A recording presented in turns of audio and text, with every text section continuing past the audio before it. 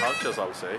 I played bagpipes for 18 years, so I felt it was time that like I had the right and the kind of motivation to jazz it up a bit.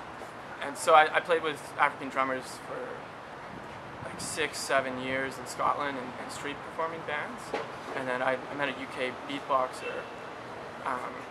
So the African drummers, they taught me how to drum. I played with a UK beatboxer for a while. He taught me how to beatbox. And I also played with an Australian Didgeridoo player. We played in the UK together for a while too. We all had these bands at different points in my life.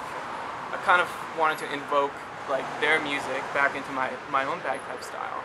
And because they kind of share with me their art form, I was able to come at it like, okay, I can do these 3 things. I've done them for about 10 years.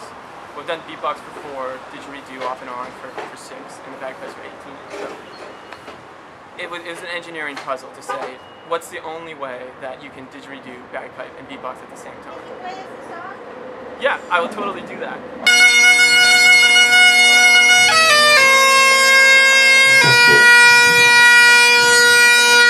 This is a traditional Vancouver bagpipe song.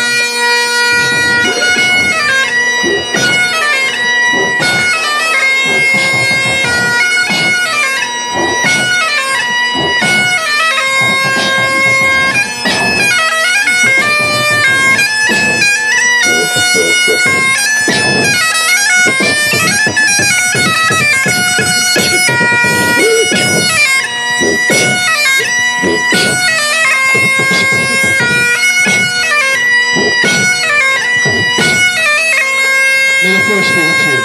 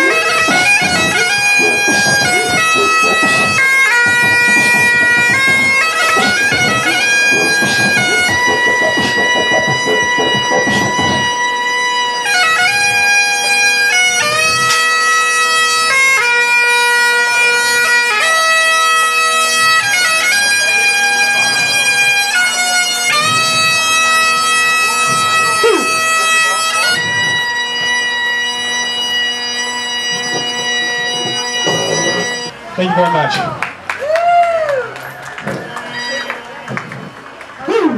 Yeah, right. So I made this instrument. It's actually a remix of 3 traditional instruments. One is the Australian Didgeridoo. These are these systems up here, and there's a mouthpiece here. So that takes the pressure and channels it through a pipe, and a didgeridoo is essentially a pipe. So it's kind of, doesn't look like a didgeridoo, but it acts as a didgeridoo. And then down here I've got my bagpipe. This is the bagpipe chanter. So it's got copper on it right now. That's for the next project. It kind of has the capacitance control of robotics and stuff.